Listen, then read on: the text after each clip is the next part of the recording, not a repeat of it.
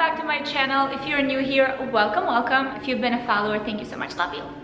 Best friends forever. I wanted to do today 9 really simple fashion hacks that transformed my life, and hopefully it will do the same for you.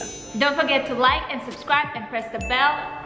And that's it. First things first, I'm a big lover of oversized items, and I see lots of them from my husband. The way to make an oversized item look chic is to fold sleeves and make it look a little less like a kid wearing their parents' clothes. So what I'd like to do is to take hair elastics, but make sure that they are not the tight kind. For me, I usually save the hair elastics that get too loose. I like to use them on my sleeves. I'll put it on top of the jacket, mid-arm, and then basically fold it over. You want to make sure that there's other folds present in the jacket, so it's not just like one random fold. It really works like a charm. I've worn it in Paris Fashion Week, and let me tell ya, it made the whole outfit look much better. You can also apply the same tactic on overcoats. Again, a simple way to make the outfit look chic. My next hack is one that I've been featuring on my Instagram quite a bit, and it's the tucking sweater. Since we are in the season of sweaters and big, large shirts, this is a great one to make the sweater more cropped and look a little bit better, especially if you have high-waisted jeans or pants. So what I like to do is to tuck it under the bra,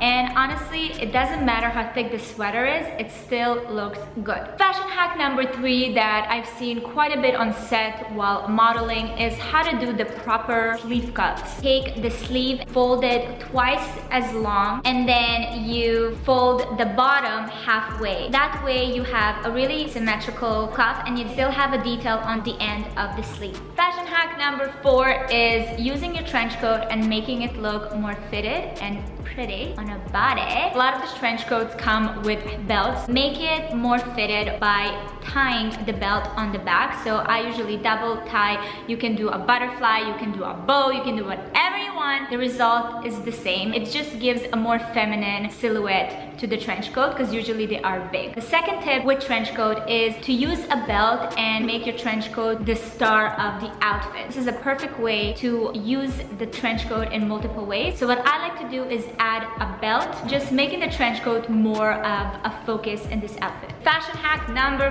5. Belts always have this annoying extra strip that you can't really tuck anywhere. Using small tiny elastics that I usually have around the house for the hair, I'll put it as kind of an invisible extra hook. I put the rest of the belt in and it just holds it there, and it's perfect, and ta-da! Really easy hack that a lot of people do, and it's using double tape on the edge of the strip and then just sticking it to the rest of the belt, and there you go, you already look much more polished. Fashion hack number 6, and it's one that I encourage strongly, is to double your wardrobe by stealing from the boys. It can be your brother, it can be your father, it can be your uncle. Just go out there and get what you deserve.